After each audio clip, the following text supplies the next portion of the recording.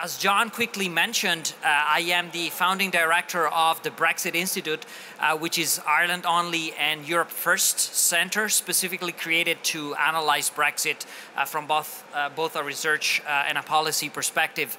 We are institutionally funded by Arthur Cox, AIB, Grant Thornton, and now also Dublin Airport Central. And I think over the last few months, we've really become the go-to place for businesses that want to have an impartial and informed understanding of the Brexit dynamics. So what I would like to do this morning, what I've been really asked to do is of course to focus on the most recent developments in the Brexit negotiation and trying to think about what might happen in the next future, in the near future. But I want to put that within a broader context, trying to understand how Brexit came about, because I think this will help us try to identify some important trends in the way how the United Kingdom has been interacting with the European Union over the years, which I think will allow us to potentially identify a future forward which connects also with the broader debate on the future of Europe.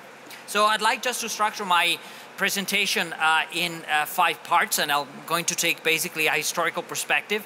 I'll take a step back and start from the past, looking how Brexit came about. I'll then move to the present, seeing where we are now and what are the challenges we are facing. And then I'll move forward to think about the future, both in terms of EU-UK relations after the withdrawal from the European Union, but also the future of Europe, the 27 member states, including Ireland, once the UK will have left. And then I'll try to conclude showing how really the future of EU-UK relations and the future of Europe are deeply intertwined. So I think when looking at Brexit, we really have to place the referendum of June 2016 in a longer historical relation that Britain has had with the European Union. As you know, the UK joined in 1973, what was then the European Economic Community, together with Ireland. And as you also certainly know, in 1975, there was already a first Brexit referendum. The British government asked the British people in 1975 whether they wanted to remain in the European Economic Community. But what is very interesting is actually the question on the ballot in 1975, because the question was, do you want to be a member of the common market, question mark. And that is quite significant, because it's true that in 1973, 1975, the European Union was mostly the common market, but it was by no means only the common market. So I'd say the UK somehow misunderstood what the project of integration was all about, thinking it was exclusively an economic enterprise. And that original misunderstanding became very evident from the 1990s, particularly from the Treaty of Maastricht, when the common market was supplemented with a big step forward in integration, the creation of the European Union, European citizenship, the euro, common foreign and security policy, cooperation in the field of justice and home affairs, all issues which are political rather than economic in nature. And these issues had actually been there since the very beginning, after World War II in the 1950s, but of course with Maastricht they resurfaced in the structure of European integration. And from that moment onward, basically, the UK started being a problematic partner within the European Union. And what we get is a number of attempts by the UK to somehow detach itself from the EU structure. So the majority of member states move forward in creating a euro, but the UK gets an opt-out to maintain sterling. The majority of member states move forward in creating a free movement zone, Schengen, but again, the UK gets an opt-out from that.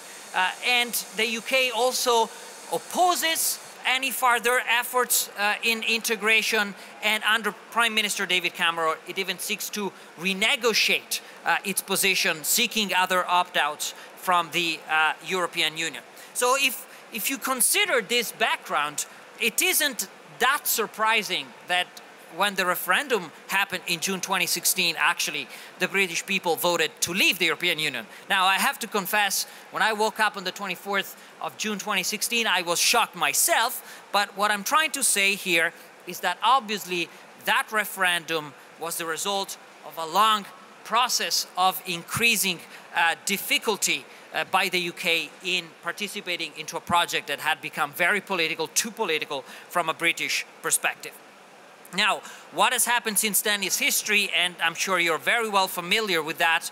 In March 2017, the UK government notified its intention to leave the European Union under Article 50 of the treaties, and that opened the negotiations.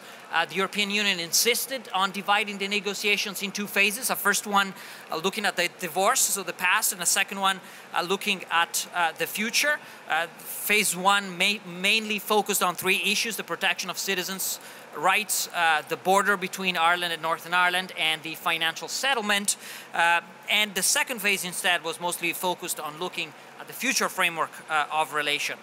The big step forward was in December 2017, when the two parties agreed at the diplomatic level on how to settle the most controversial issue. And that led last year to extensive negotiation that culminated in November 2018, when the UK and the EU jointly published a full withdrawal agreement, which includes the famous Northern Irish backstop. That's an international treaty regulating the exit of the UK. And to the side of the withdrawal agreement, the two parties also struck a deal on a political declaration on the framework of future relations. As you all know, in these two documents, the EU really leveraged its weight. So a lot of the EU priorities ended up being codified into these two documents, whereas the UK had to swallow a number of things which were legally and politically challenging to accept. And here we come to what has happened on Tuesday this week, when the British Parliament, as you know, voted down this deal, this combined package of a withdrawal agreement together with a framework of future relations. So where are we now, and what can be the scenarios ahead? Of course, I don't have the crystal ball, but I think it's likely to point out at least four options which are on the table short term. The default option is really a hard Brexit. Therefore, the UK leaving the EU with no deal on the 29th of March this year, so 10 weeks from today. And the previous speaker mentioned that from a government perspective, it's crucial to be prepared to that. Now, nobody really wants a hard Brexit, but the clock keeps ticking. And if there's no solution by the 29th of March, by default, the UK will be out of the EU with no deal. So what's the alternative? The alternative could be for the British government to ask for an extension under Article 50, basically keeping the UK within the EU beyond March 29th, 2019. But the big question here is an extension to do what? The UK would need to ask for it. The European Union would unanimously have to grant the extension. And I think in principle the EU would do it. But there is a big constraint on the EU side, which is the fact that at the end of May this year, as you know, we have European Parliament elections. And that's a big problem, because if the UK remains a member state in May, it will have to have European Parliament election. And I think it's very hard from a European perspective to accept the idea that a withdrawing member state will be participating to European Parliament election, by the way, electing the third largest national delegation in Strasbourg. So I think there is little wiggle room there for an extension. So the option of a new vote also should be considered. If you failed, try again. But of course, the math and the defeat that Theresa May suffered on Tuesday suggests that this is not going to be easy. And this is why I think we should not exclude another possible scenario ahead, which is a kind of off-the-shelf solution for Britain, with only 10 weeks to go, very limited space to renegotiate, no one willing to leave without a deal, the UK might opt for something that already exists, the Norway solution, basically joining the European Economic Area, which would allow the UK to formally leave the European Union and so honor the result of the referendum, but maintain close economic ties to the internal market, just exactly as it's the case for Norway, Iceland, and Liechtenstein today. And I understand that option would get the votes of the Labour opposition, so it's possibly something that might actually become a feasible solution in the next few days.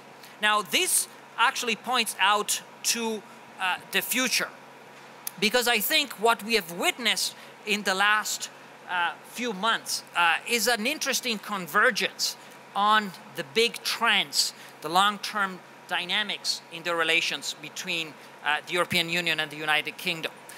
Of course, the withdrawal agreement would have codified as part of the package deal a transition period going from this year to the end of 2020, but extendable beyond that, which essentially was a kind of Norway Plus solution. The UK would have remained in the EU internal market while leaving the EU institution, and it would also have remained within the EU customs union. So a solution not unlike the one that Norway and Switzerland benefit of today. And beyond 2020, despite the ambiguity of the political declaration, certainly the two parties have signaled their intention of developing a close economic partnership. The UK has spoken about a deep and special partnership, and the European Council of as close as possible a partnership. Now, this is hard to grasp, perhaps, but I think it really indicates the interest in developing a new model of economic cooperation outside the European Union, but which maintains a third country closely connected to the EU trade and economic area. And this perspective, I think, becomes particularly relevant if we now look within the EU at 27. In fact, as you know, the European Union is not only dealing with Brexit at the moment, there are multiple crises within the EU. The euro crisis, the migration crisis, and the rule of law crisis, which have left a very big legacy in the functioning of the European Union at 27. And all these crises have different origin, but at the end of the day, I think they have emphasized a big tension among the 27 on what is the finality of the project of European integration. If we were to oversimplify a bit, I think among the 27, there are two big visions for the future of Europe. One that sees Europe exclusively as a market project, and another one that instead sees Europe mostly as a political project. And this tension, what I'm trying to point out, exists within the EU even after the UK will have left. Of course, Britain was the most vocal member state in making the case for Europe just to be a huge free trade area, but there are lots of other countries that actually share the very same vision. Scandinavian countries, Central and Eastern European countries, and some Southern countries which are flouting common rules on economic and political affairs. So if that tension is still there, what I think Europe might be facing in the years ahead is really a kind of reorganization.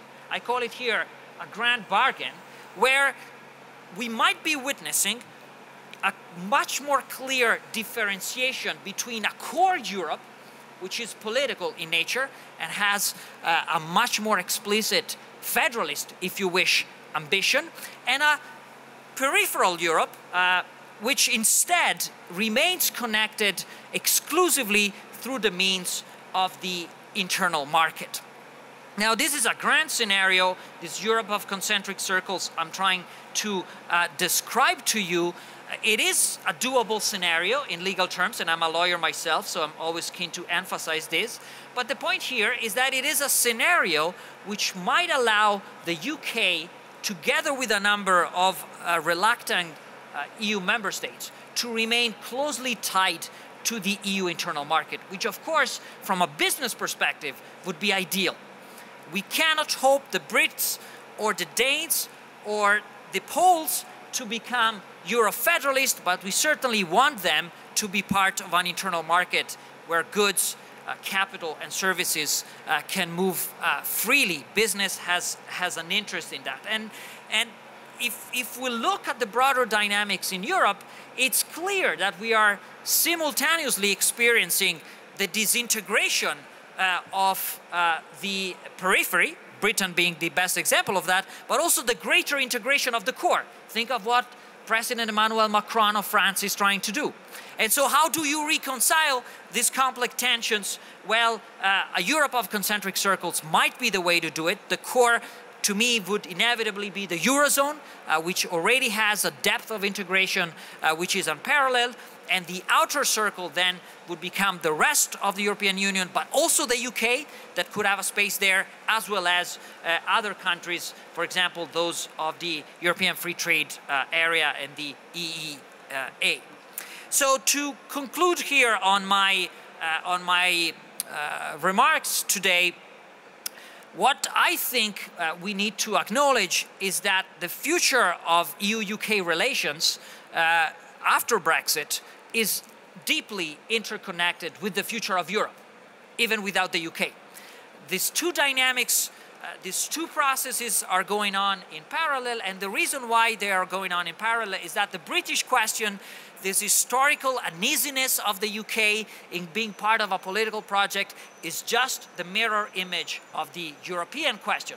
What do we want Europe to be? Is it just an economic project, or does it have a political ambition?